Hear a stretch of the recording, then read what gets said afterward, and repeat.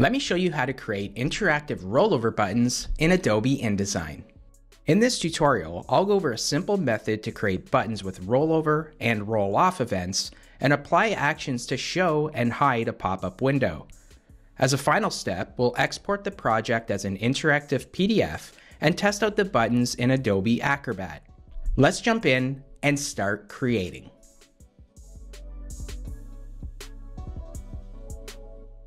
On my screen, I'm working on a page from a portfolio presentation, and the concept here is I'd like to hover over each one of these info icons to trigger the corresponding pop-up, which consists of the text frame as well as the shape background.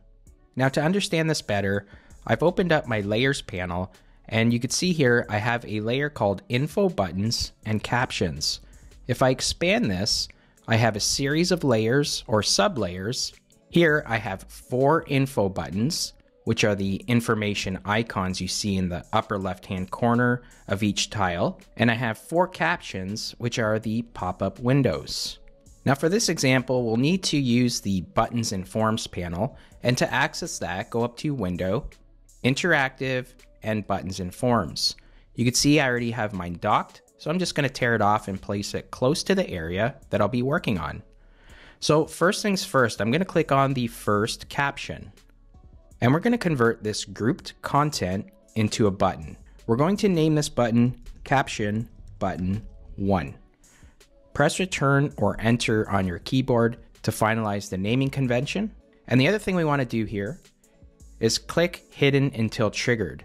So we don't want this to appear when the page loads until we hover over the info icon. Now that I have the first caption button set up, I'm going to click on the first info button icon, and I'm also going to convert this into a button. I'm going to select the name and rename this info button 1. Press Return or Enter, and we're going to change the event. So 99% of the time, I am probably using on release or tap, but if this is a document or a project you know that will be primarily viewed on a desktop computer, then a good way of sprucing up an interactive PDF is choosing the On Rollover event. We're going to add an action of Show Hide Buttons and Forms.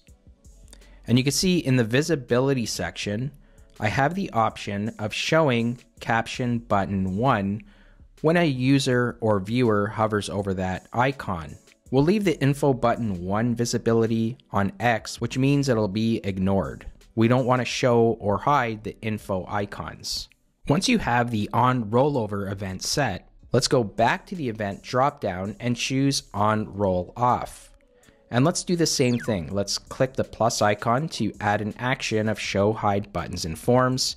And in this case, we're going to hide Caption Button 1, meaning when the viewer or user rolls off that info icon, the pop-up window will disappear. Now we can test this out. If I click on the preview icon, that'll open up the EPUB preview window. And if I click the play button, you can see that the first pop-up window does not appear when the page loads. And if I hover over it, you can see that the pop-up window appears. And if I roll off, it goes away. Great, let's set up the second one. I'm just going to move Buttons and Forms off to the right side here. And we're going to do the same thing. Let's click the grouped content, which consists of the caption and the rectangle shape. And we're simply making this a button. And we're going to rename the button Caption Button 2. Press Return or Enter to finalize the naming convention. And that's all we have to do in this case. This is just setting up the Show Hide Buttons and Forms. We don't have to add an action. However, we are going to click Hidden until triggered. That's important because it will not appear when the page loads. Now we can move on to our second info icon. Go ahead and click that, and we're going to convert that object into a button. Now let's go ahead and rename this button Info Button 2. Let's change the event to On Rollover and add an action of Show Hide Buttons and Forms. And we're going to show Caption Button 2. Let's go back to the event dropdown and choose On Roll Off. Add another action of Show Hide Buttons and Forms. And in this case, we're going to hide Caption Button 2. I'm going to set up the other two tiles, and then we're going to export this as an interactive PDF and test it out in Adobe Acrobat.